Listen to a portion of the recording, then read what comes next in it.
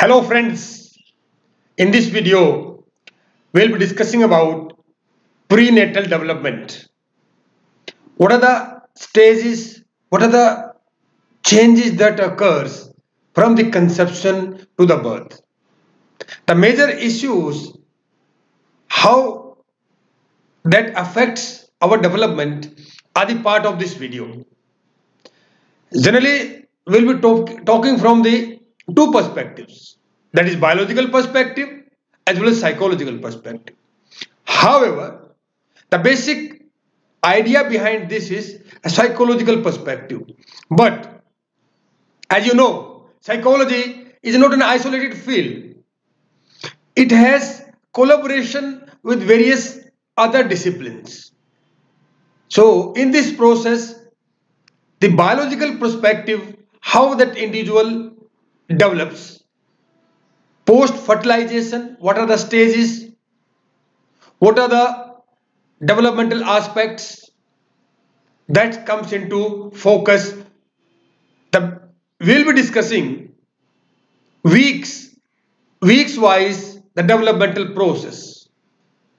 So let us begin with prenatal development, that is a part of BA second year syllabus.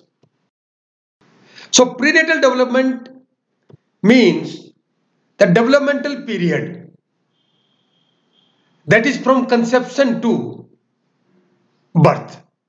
And prenatal development refers to the process in which after conception the embryo develops into zygote, then into a baby, and finally into a child. And I want to make it very clear, it is the majority of contents are in this video are taken from the www.ehd.org. You also can refer there. Everything is clearly given. This is a very wonderful website. What development is? Human life begins with the fertilization of egg by sperm. You can see in my previous video, biological factors of human development. There it is clearly shown how the sperm fertilize an egg. The period from the time of fertilization to birth is called prenatal development or prenatal period. Generally, prenatal period is of 9 lunar calendar months or 40 weeks or 280 days. Let us start. The fertilized single cell is called a pair, which means combination or mutual formation. Approximately 24 to 30 hours after fertilization, the zygote completes its first cell division. It's a very wonderful phenomenon. Then one cell splits into two, two into four, and so on and so forth. The process of that cell division is very rapid at this stage. Out of these divided cells, the cell fast develops and divides, and out of these some becomes reproductive cells and some takes the shape of body cells. And you know, the body cells are responsible for development of formation of your muscles, your tissues, your bones, your other body organs, your heart, and everything, and other parts and other organs of your human body. These cells multiply very fast and forms a gift of nature we call as a baby. Now, the zygote, you know, carries 23 pairs of chromosomes or 46 total chromosomes. That represent the unique first addition of new individuals' complete genetic blueprint. Why it is? It is a master plan which resides in a molecule called DNA. And they contain the instructions. What DNA contains? The instructions, or it is a program for the development of the entire body. How that body will take shape. And what are the color of your eyes, your hair, or what is the texture of your skin. These all instructions are contained in the DNA. So what DNA molecules? They resembles a twisted ladder. A ladder which has been twisted, or we call it a double helix. So your beautiful eyes is a gift of your mother or father, and These are instructions which have already been in the DNA. Very interesting fact is, if we could uncoil all of the DNA, that is double helix, within an adult's 100 trillion cells approximately, it would extend over 63 billion miles. It's very difficult to understand. Now let's make an analogy. That is, this distance reaches from the earth to the sun and back 340 times.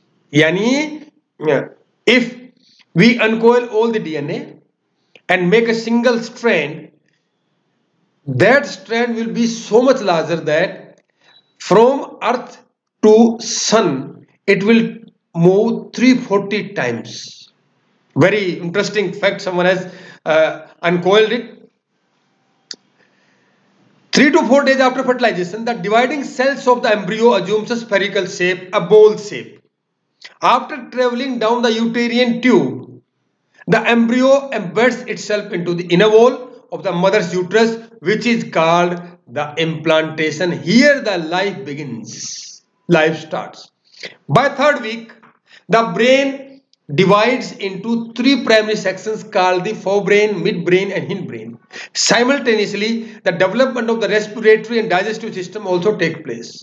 The heart begins beating 3 weeks and 1 day after the fertilization, and the circulatory system is the first body system to achieve a fully functional state. So it's very important to know that after 3 weeks and 1 day, our brain, that heart begins beating, and which will beat till you live. The moment it stops, your reservation is confirmed. So it is very important. And the first body system or an organ, you can say that achieve this first functional state is your circulatory system. Prior to other systems, you call it the digestive system or nervous system and all that. Before that, the circulatory system is the first system that achieves this fully functional state. Between third and fourth week, the body plan emerges. What is the master plan? That starts emerging. That starts beautifying itself into a wonderful individual, as the brain, the spinal cord and heart of the embryo can be easily identified. That plan comes into manifestation. The heart beats about 113 times per minute during this development. The heart will beat approximately 540 lakh times before birth and over 320 crore times over the course of an 80-year lifespan. It's a very rough estimate. During this period, upper and lower limb development begins with the appearance of the limb buds by 5th week. This limb buds means that limbs starts to appear. Here, very wonderful thing is the skin of the individual is very transparent because it is made up of only one cell, and the internal organs can be very easily seen. That is because skin is transparent. What the functioning is going on inside the fetal developmental processes, it can be easily identified and seen. And the head is at this stage about 1/3 of the embryo's total size. Between 4th and 5th weeks, the brain continues its rapid growth and divides into 5 distinct sections. The cerebral hemisphere appears, becoming the largest part of the brain. The cerebral hemispheres control, what does it control? The higher order, higher thinking processes, which controls the thought, learning, memory, speech, vision, hearing, voluntary movements and problem solving, etc. etc. The kidneys appear by 5th week. The embryo begins to make spontaneous and reflexive movements. Reflexive movements means when you can test, when you take your hands spontaneously in front of someone else's face, that individual automatically close its eyes. That is the reflexive movement. Such type movements starts developing. By 6th week, the blood cell formation is underway in the liver, where lymphocytes are now present, which are the white blood cells, and they are key part of the immune system of human body.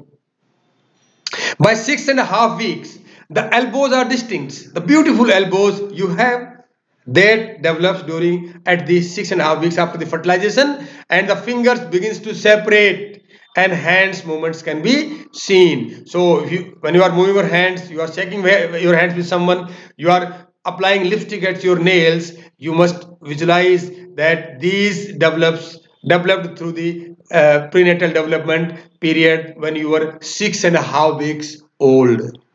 The hiccups have been observed by seventh week, and legs movements can now be seen on this seventh week, and the fourth chambered heart is almost complete. Your heart is now fully functional and it is now complete with its four chambers.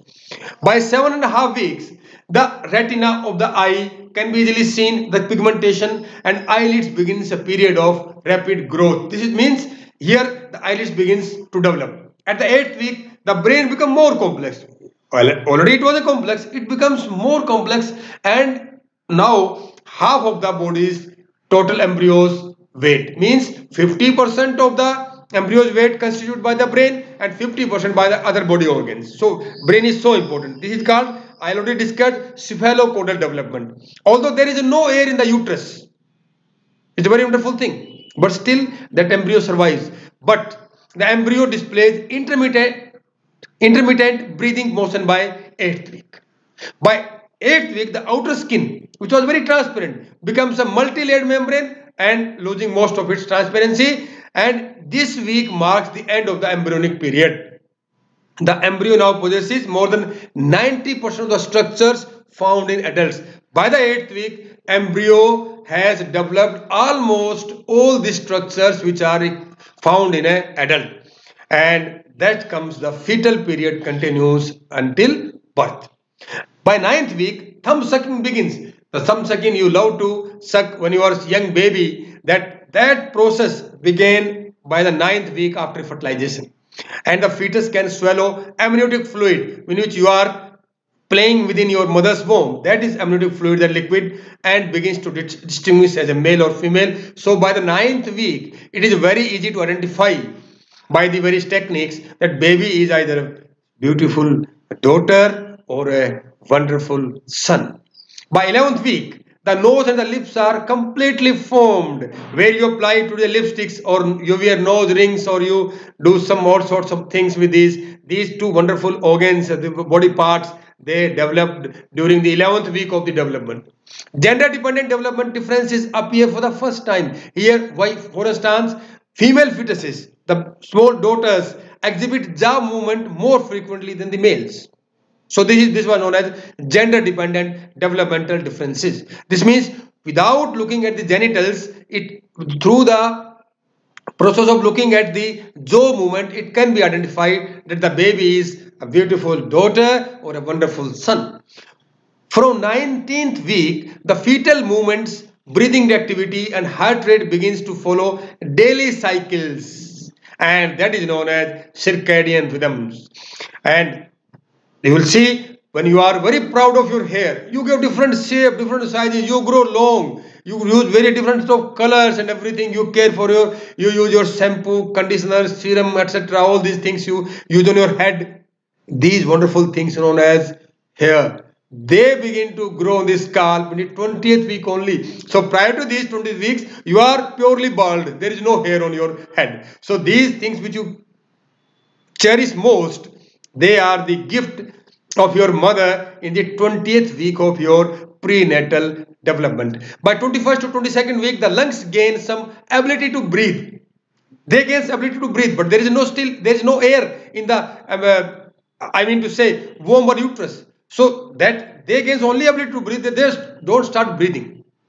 By 24th week, the eyelids reopen and the fetus exhibits a blink startle response. A very beautiful thing, blink startle response. This reaction is to sudden loud noises typically develops earlier in the female fetuses in comparison to male fetuses. Here also you can observe that the eyelid reopening also develops prior to male fetus.